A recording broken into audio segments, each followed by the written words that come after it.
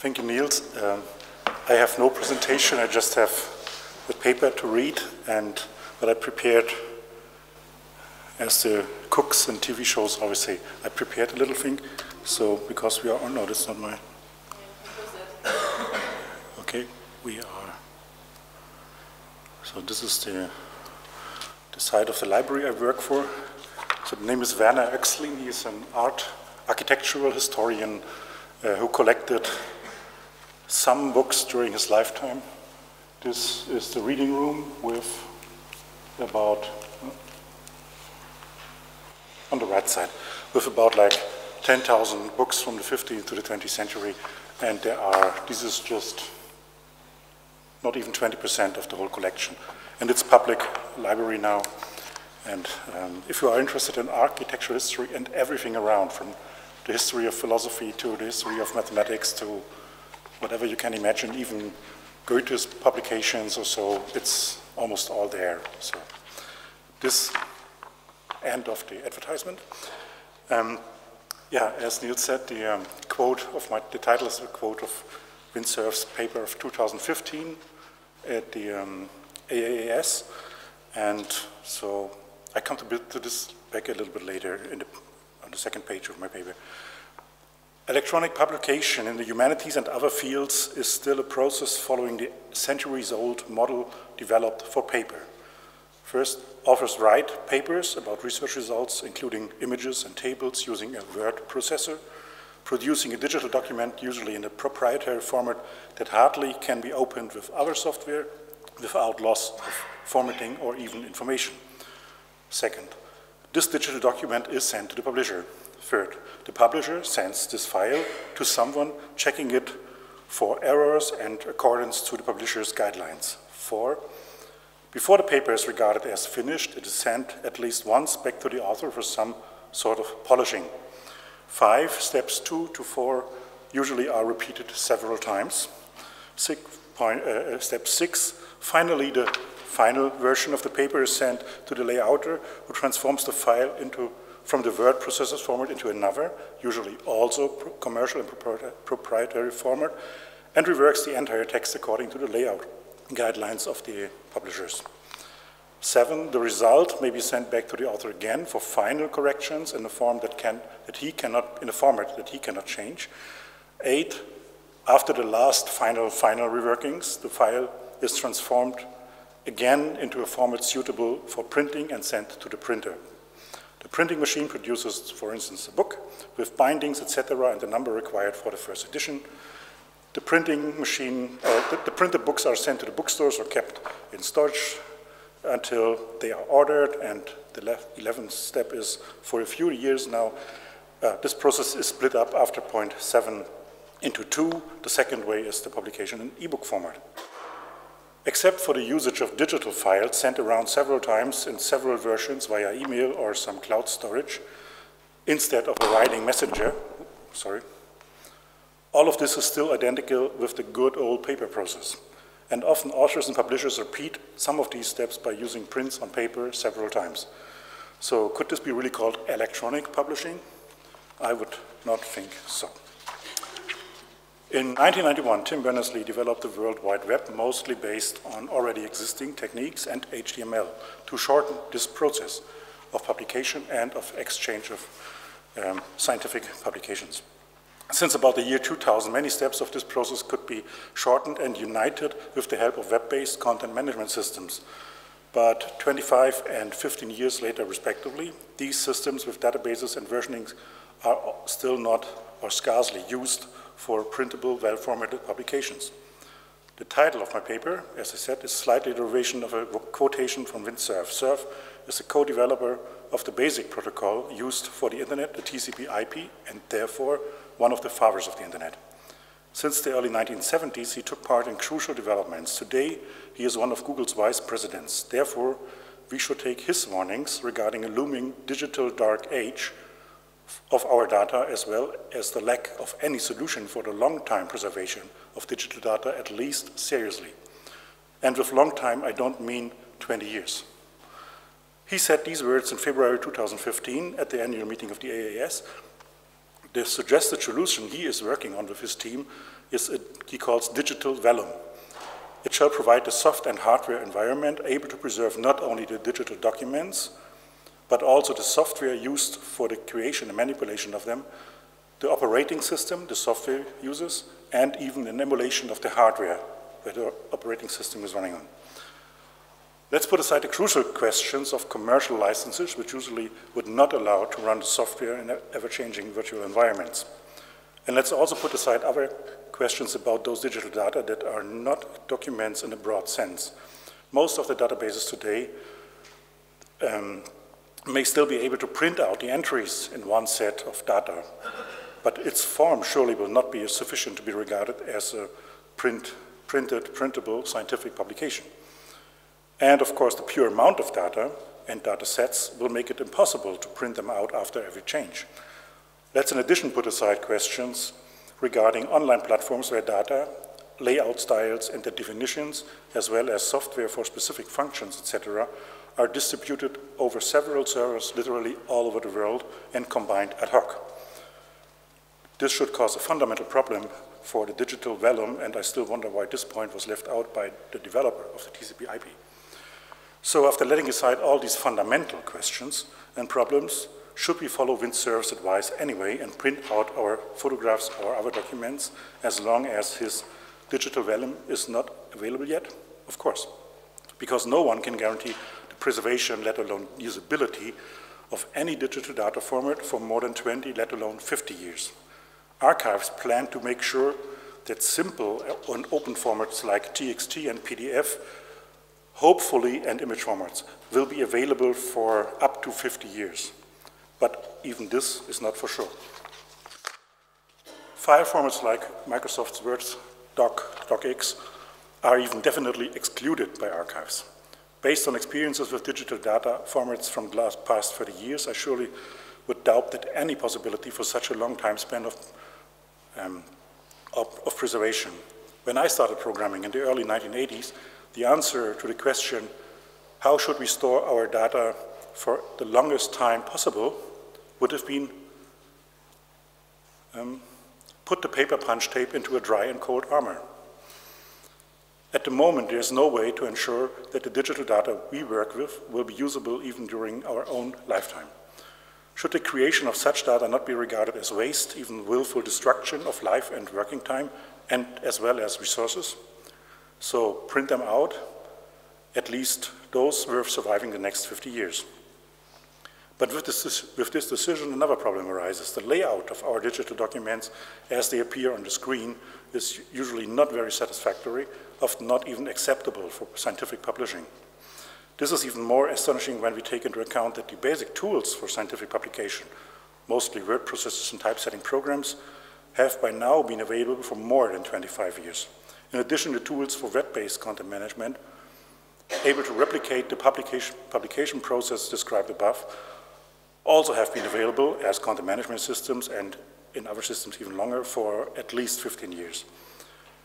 And both publishing tools as well as web-based content management systems are using markup languages. So why is there no unification of both, one widely spread and used as a standard tool and based on free software?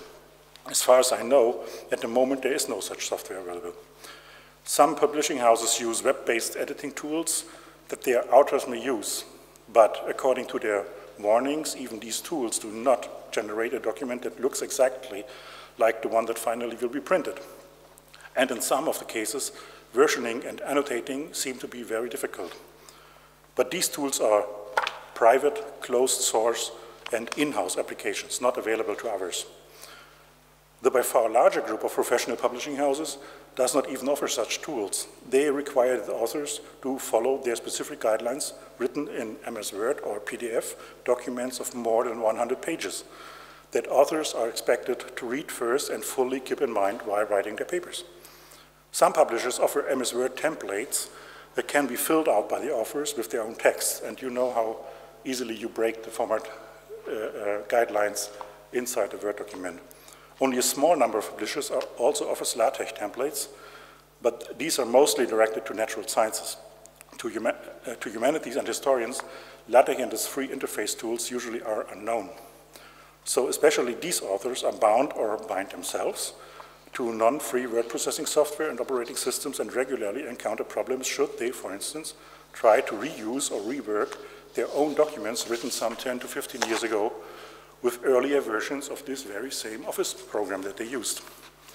The solution from my point of view would be a combination of a free open source content management system like Plone based on the web application server SOAP and its object-oriented database ZODB, both written in Python, also free software, and LaTeX.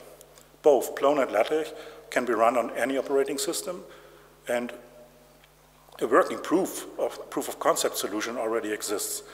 It is called FTW Book, provided as a Plone module by the Swiss software company 4Teamwork. That's the FTW.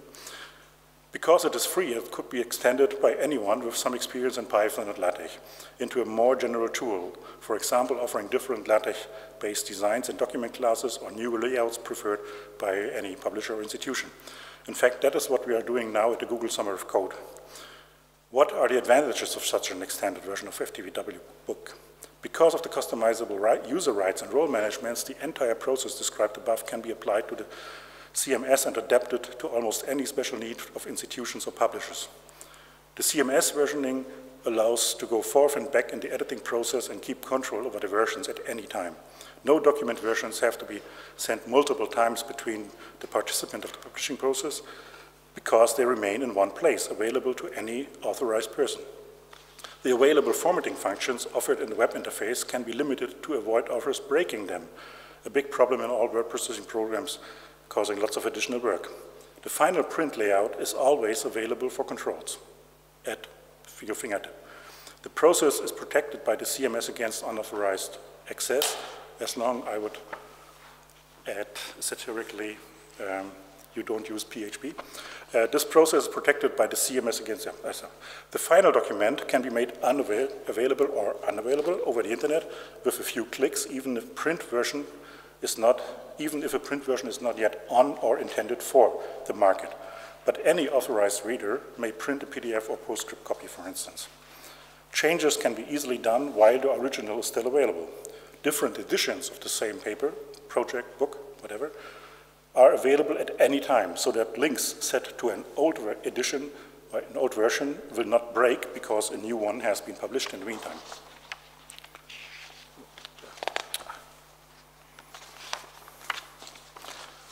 This would allow, for instance, to update a book on an almost daily basis. When a change has been made to its content, it could not only immediately be online, but also appear in the next printed copy, for instance, when you use Book on Demand. While these and other advantages regard the publishing process of scientific documents, there are even more important advantages for other aspects.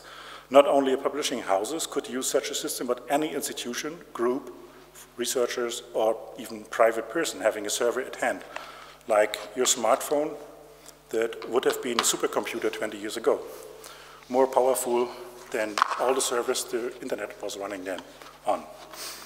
The software could be used to build up scientific repositories, for instance, for open access strategies, because all components of the software scale very well from laptops to groups of distributed servers.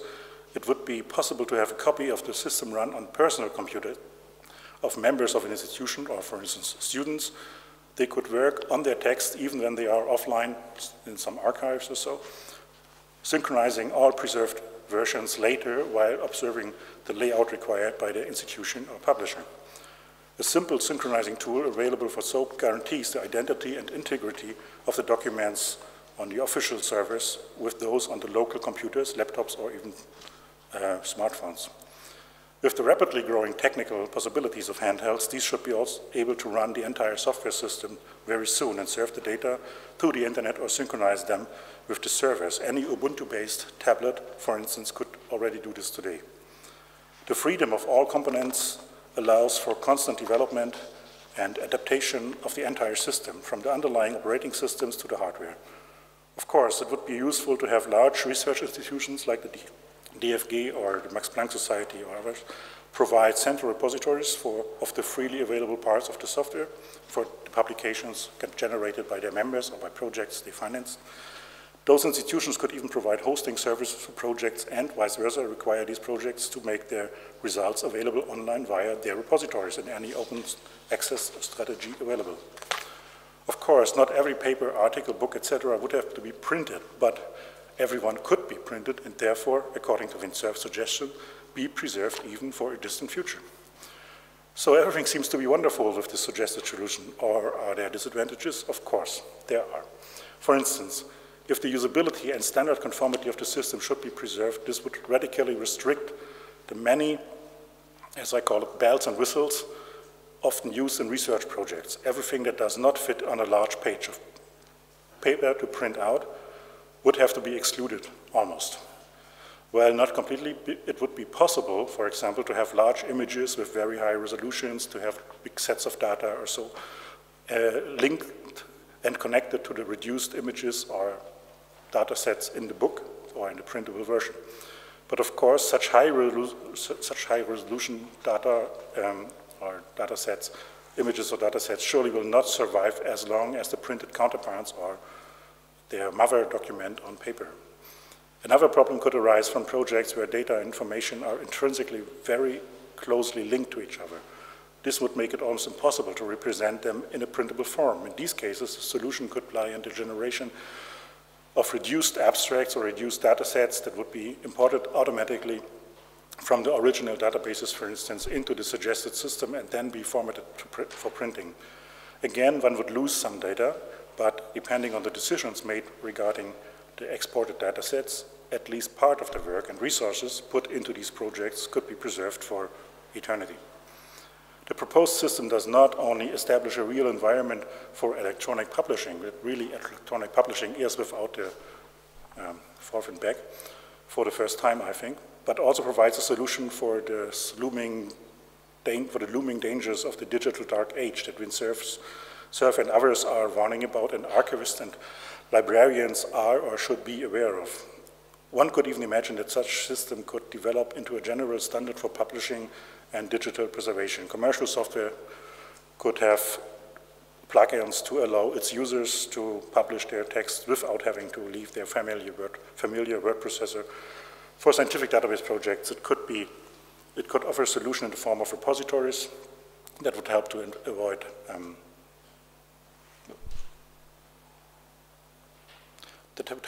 masses of data compiled over years being lost after a short time, just because, for instance, the financial support for the project and or its servers has been turned off. In cases where server systems spread all over the world are used, for example, like some Facebook of science, there should at least be a plugins to the suggested solution to create printable documents at any time from any place. For such already or soon very common use cases, I do not even see a future in Windsurf's digital realm that focuses on one computer. So that's what I wanted to say. And now I give you a short example. So this, what we have here is the basic tool. And I use it for my work now. I'm working on a catalog of architectural drawings. And these are the drawings from, that I work on from Vienna. The yellow parts are submitted for review. I mean, in this case, I am a reviewer myself. I just made it to show the difference. The blue parts are already published, and the red parts are still private, so only accessible to the authors. And now I decide to make a PDF of it, but I exclude the commentaries.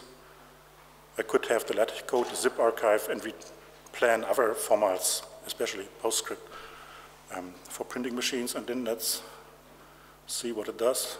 So this part of the catalog is about 50 pages or so, but it works also, let's see what, if I can have the double pages. Yeah, the problem is it should be start with a left blank side, and then this, what you see is on the left is the right title page. Then you have the table of contents automatically, and of course with clickable links. And then you have your chapters going through the book whenever you want. And you can print this. You can send this to any book-on-demand publisher or so. Yeah. So and we are now working on with a student from China in the Google Summer of Code to develop this into more different files, file versions. And of course, the whole thing here, this is just a hierarchical data structure in my database. And every part that is open, that means blue, can be searched by, indexed by search engines. So it is a database, it is a website using the database for my work, or for any work, and it is also a printable book at any moment. That's it.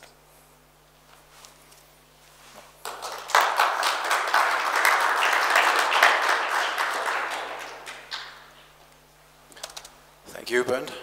Are there any questions? Astrid? Thank you. That was nice and full of nice ideas. I haven't heard of it before.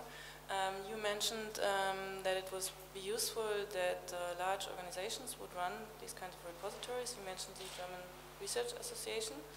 Did you actually try to talk to them or ask them if they're interested to run this? Because they should be interested. Because it's still in development, it's just what you see is the prototype or proof of concept, and we will apply for funding of a, let's say, better final development with professional programmers in Switzerland with the Kommission für Technologie and Innovation. And they are usually not supporting humanities, but maybe in this case they make an exception and would provide support. I would think that the original program, the prototype, has been written by a programmer in 1 week. Because, yeah, as I said in the beginning, it's markup languages. You also simply write more or less a parser, making one markup language into another, and then say to LaTeX, okay, make the PDF. So this could be done easily, but with more niceties to have. So for instance, web interface, where you can customize the result of the book. Now that it's a simple LaTeX class used for the book, but if you want other colors, other formats, and so on, you can still work with the LaTeX file that comes out of the system, but of course, most users and even publishers don't want to deal with these things. They want to click something and say, I want this format, I want this color, I want my image here, and so on. But this is more customization. The basic functionality is already there.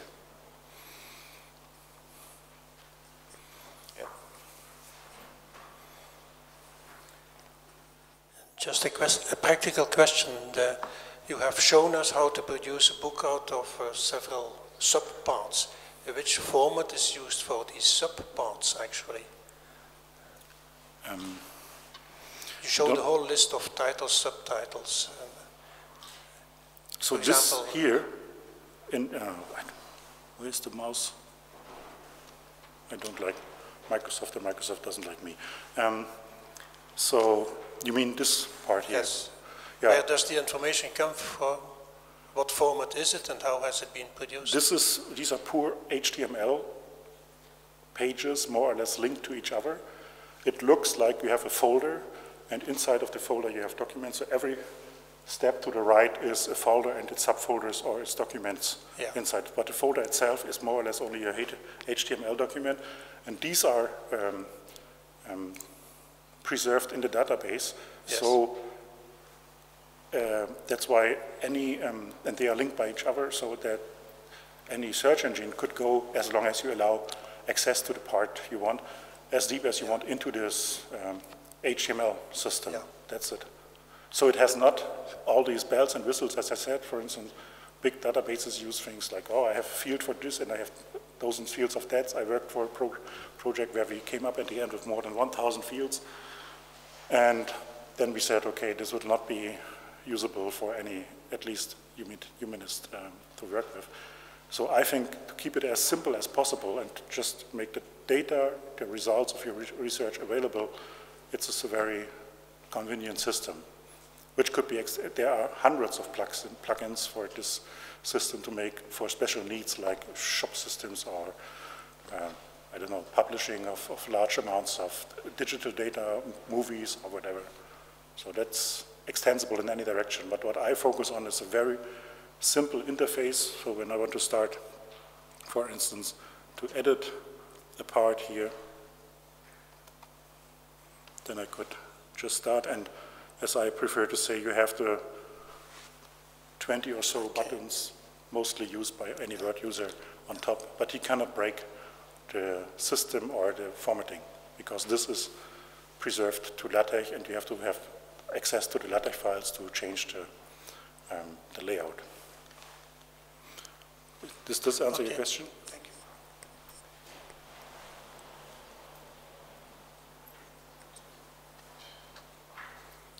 Any other questions?